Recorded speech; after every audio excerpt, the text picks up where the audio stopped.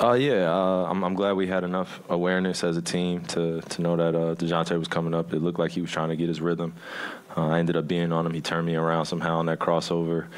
He ended up missing the shot. But I feel like we put ourselves in that position down the stretch. We should have closed them out. I feel like with 3 minutes left to go, but they kept, coming at us. And when we're going on the road against these teams and everybody wants to beat us, then that's something to expect. So we're glad that we got a chance to close this out, and best reps are game reps.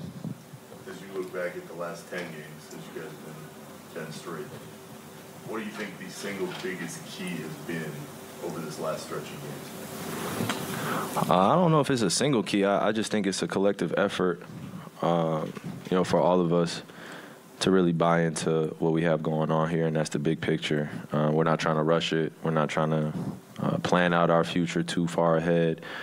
Just trying to take it day by day. And, when we prepare, I think that's really the strength of our team is when we're locking in with one another before the game and just going out there and executing. Ultimately, I mean, that buy-in obviously has to come individually, right? Every individual in there has to agree to do that. Mm-hmm. But how difficult is that, from a coaching perspective, to get this many guys to buy in, to sacrifice for the greater good?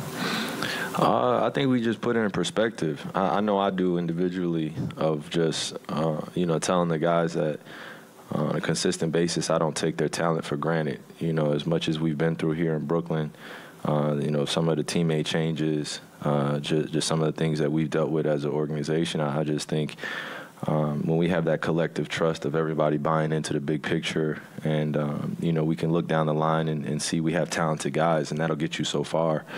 But when you have guys willing to sacrifice and do the little things and put their body on the line, like KD jumping, getting that block and doing little things like that to start the third quarter, that makes a big difference in the flow of the game. And, whether we take a 1-point lead, 3-point lead going into the fourth, that matters. So these little details that we're just aware of game to game, I just think that we're doing a great job of talking and communicating when we come to the bench, Jock holding us accountable, him coming in as a head coach and really putting his own DNA on it, and us just following the game plan. Kyrie, Curtis Butler, NBC News, nice to meet you.